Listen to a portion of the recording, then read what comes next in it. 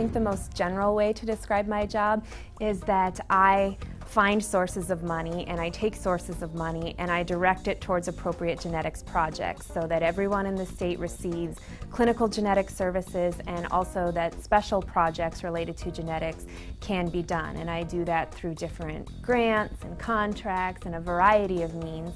But it allows me to work on something a little bit different every day. So the very first part of my day is going in, checking my email, checking my voicemail, and I could have emails or voicemails from the Secretary of Health Services that I might need to respond to an inquiry that the governor made, or I might have to get back to a parent who had a question about newborn screening in Wisconsin, which is another program that I have a lot to do with. It could be someone from another genetics program in another state who's asking, oh, we're planning on doing this. Have you done this in Wisconsin? Are you thinking about doing it? How can we work together?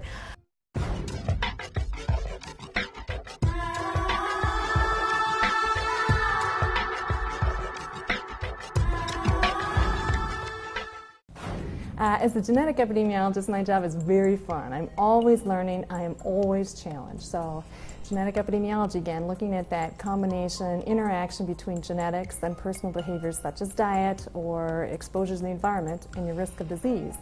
So I'm working on study design and analysis for various types of studies.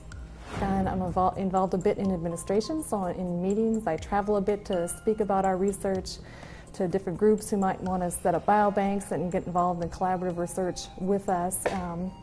Do a lot of study planning and a lot of looking at data and getting excited about our results and writing papers.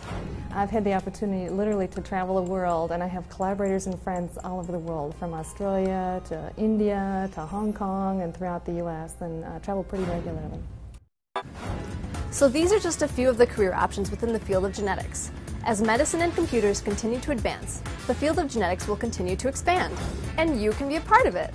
For more information about the field of genetics or career options, consider job shadowing, or ask your teacher to help you find a mentor.